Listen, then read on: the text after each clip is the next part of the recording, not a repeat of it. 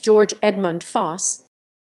George Edmund Foss, July 2, 1863, March 15, 1936, was a U.S. representative from Illinois. He was a brother of Eugene Noble Foss. Life and career. Foss was born on July 2, 1863 in Berkshire, Vermont. He was a brother of Eugene Noble Foss. Foss attended the common schools and graduated from Harvard University in 1885. He attended Columbia Law School and the School of Political Science at Columbia University in New York City. In 1889, he graduated from Union College of Law at Chicago, Illinois, was admitted to the bar and commenced the practice of law in Chicago.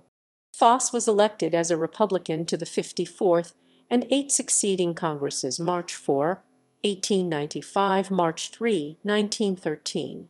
He served as chairman of the Committee on Naval Affairs 56th through 61st Congresses. In March 29, 1907, residents in the North Chicago, Illinois incorporated Foss Park District to honor him.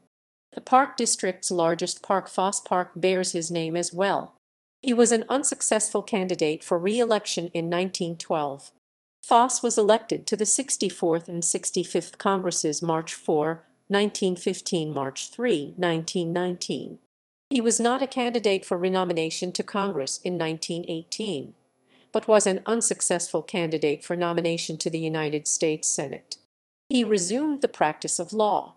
He was an unsuccessful candidate for nomination in 1932 to the 73rd Congress. He died on March 15, 1936 in Chicago, Illinois, and was interred in Graceland Cemetery.